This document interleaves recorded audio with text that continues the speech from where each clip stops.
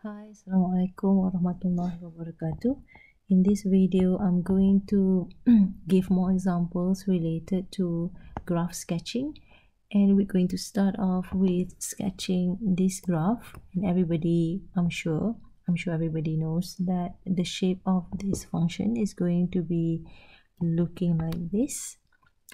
And based on this original function here, you are asked to determine the shapes for these new functions.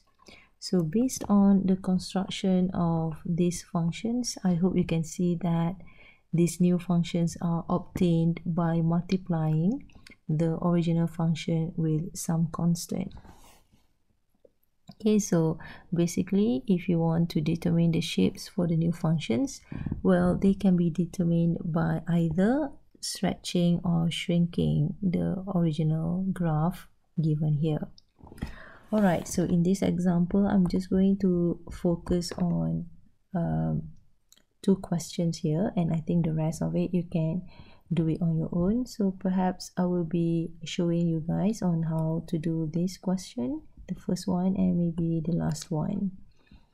Okay, so let's start off by drawing the vertical axis and horizontal axis. Oh, okay, so this is my x and this is my fx.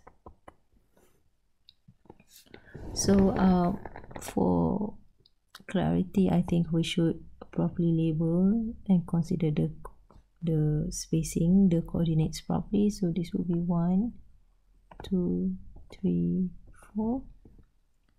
1, 2, 3, 4. Okay, maybe. Okay, equal distance. Yeah, I mean you can do it better. Okay, so maybe the point is going to be somewhere here. So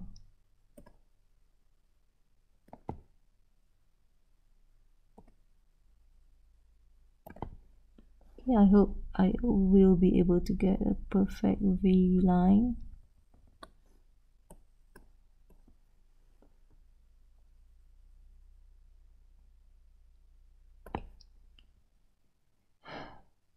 Well, not that bad, boleh lah eh. Okay, so let me just try and do this. Okay, so this is the original function, which is described by this.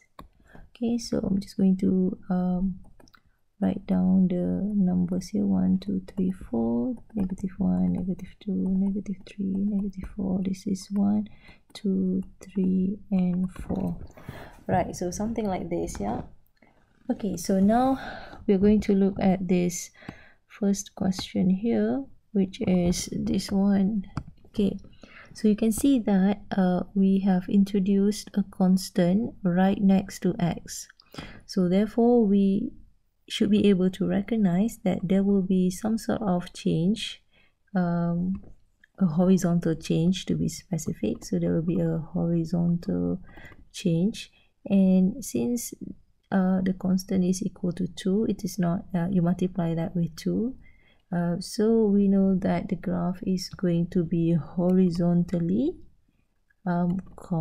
compressed. It's going to be horizontally compressed. So what it means is you can expect the graph, for example, this point here, to be compressed inside. So imagine compressing the lines from both directions, so from this direction and this direction. So all the points on the line here will be compressed. It will be compressed. Now at this point 0, 0 here, it will be maintained. So this is like an anchor, so it's not going to be going anywhere. It's going to stay right at this place, but the rest of the points here are going to be horizontally compressed. So we can expect to have the new graph somewhere here.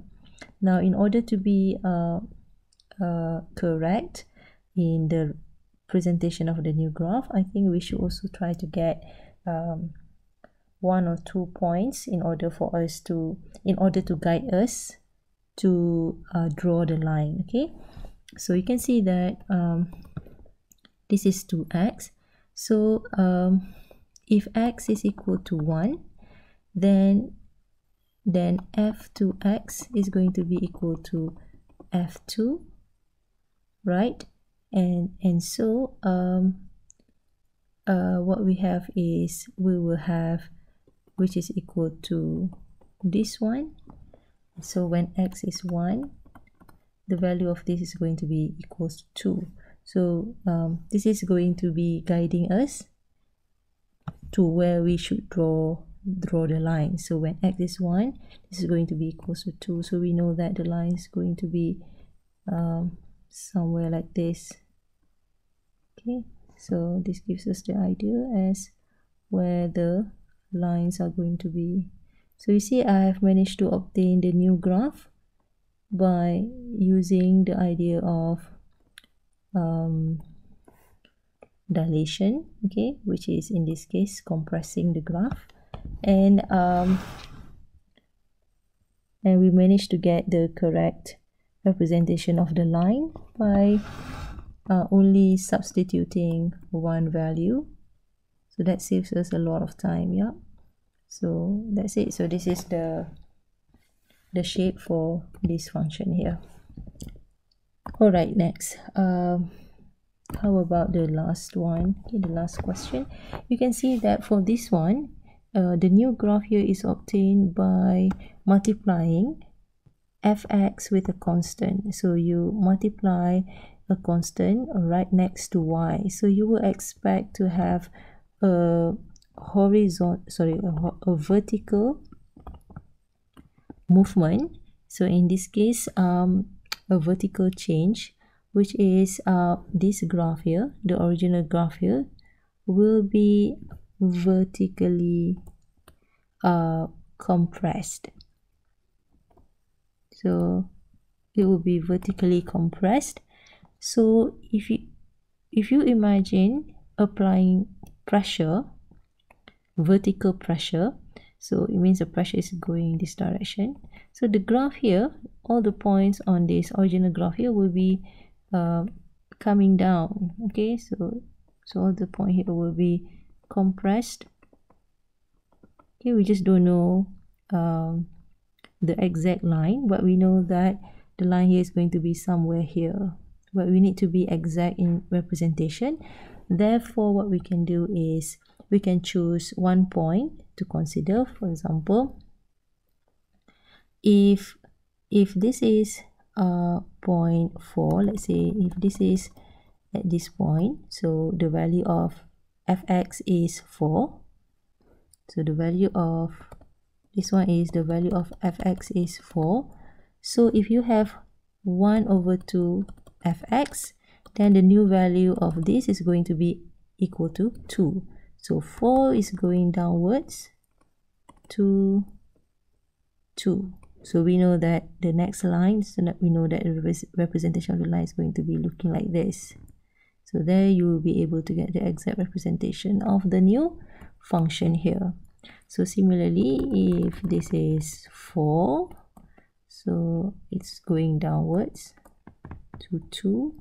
So we know that the graph can be connected like this, sort of, yeah.